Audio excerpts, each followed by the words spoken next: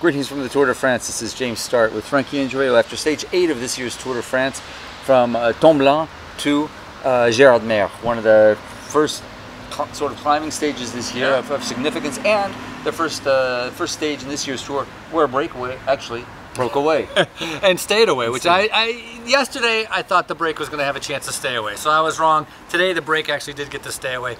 About 5 guys. Chavanel was the best placed guy at 26 minutes, so he was absolutely no threat. And watching, it was all sunny. The pack was just rolling along, and literally they were just rolling along. I mean, they took up to like 10 minutes, over 10 minutes. We haven't seen a a real transition stage like that yet in this year's race. It's almost almost 10 days. The guys were dying for a rest, and some guys were dying to finally get into a break that went somewhere. So that was great. Although surprises, got strong. I mean, there's a lot of strong men. Terpstra, Chavanel, like you said, but Kadri from AG2R turned out to be really the strong man. Kadri, I know him a bit. He's really sort of a utility man for the AG2R team. The AG2R team's got a lot of sort of GC riders that are right there under the radar. They have like 3 or 4 people that are, yeah, like you said, right there. They have 2 guys right now that could be on the top 10 of this year's tour with Bardet and Perrault. And then big stage hunters like Riblon, who won Alpe d'Huez last year. So Kadri's always been that sort of utility guy, but he can go in those long breaks. He was in the long break already on stage 2 that Nibali won in England. And he was the one who dropped everybody and held out the longest. That's where he picked up most of his points for the But the other thing, he had Simon Yates there. I actually thought Simon Yates was going to be able to hang with him a little bit longer, but Kadri, more experience, a better veteran, and hung on to the end. And Simon Yates kind of cracked near the end. He was just happy to be able to make the break. But Simon Yates, a very good climber from Orica Green Edge. But in the end, Contador was testing his climbing legs. I mean, he was really putting the pressure on Nibali, and Nibali seemed to respond. Only cracked at the very end, but that's only that was only on a 2K climb, and he did crack for 3 seconds. So, I'm starting to think what might happen on a 20K climb. Maybe. I mean, thank God he did crack. Thank God he did not win. Otherwise, the suspense in this year's tour was taking a big hit. Right now, with just even 3 seconds, just showing any sign of weakness, we don't know what's up. The question marks are still out there. But I was real impressed with the whole Saxo Bank team, Tinkoff Saxo Bank team. I mean, riding at the front, driving the pace, shelling guys. Big name guys were getting the bomb. Yeah. And they were like 2-3 guys still at the front. He didn't use up everybody, No, they were very strong. And then also with Garmin, it's like Talansky didn't even crash yesterday. They were on the front taking care of position, and then Talansky had a nasty crash on the descent, kind of scraped up both cheeks. So again, not really sure what his condition is going in tomorrow, but that's not a good sign. TJ came back, seemed to ride really well, seemed to be coming back up there, like the crash yesterday didn't affect him.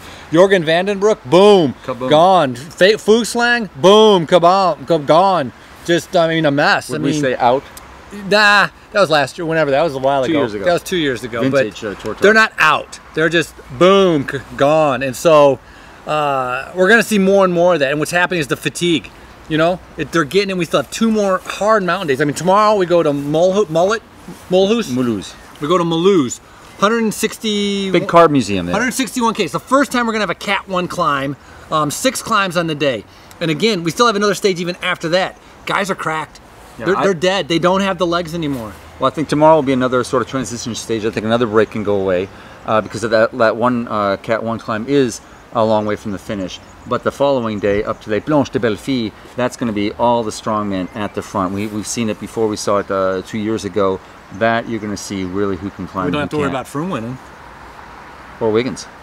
Either one. All right. So wait. Mulhouse. Who's going to win tomorrow?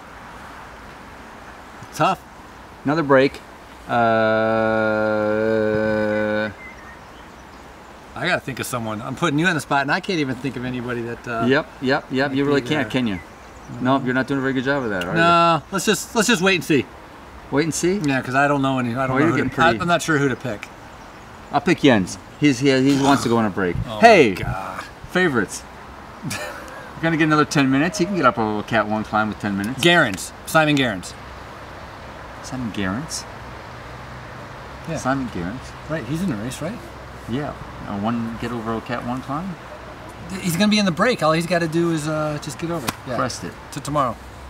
And you have your cheap rosé. I have my cheap beer. I don't even call this rosé. I call it just pure swill. That's what they gave us. I mean. All right. Cheers. Cheers. It was raining all afternoon. Oh, nice. From the tour, this is Tour Talk with James Stark and Frankie Andrea. You forgot the ending there. Oh yeah, I forgot that. What?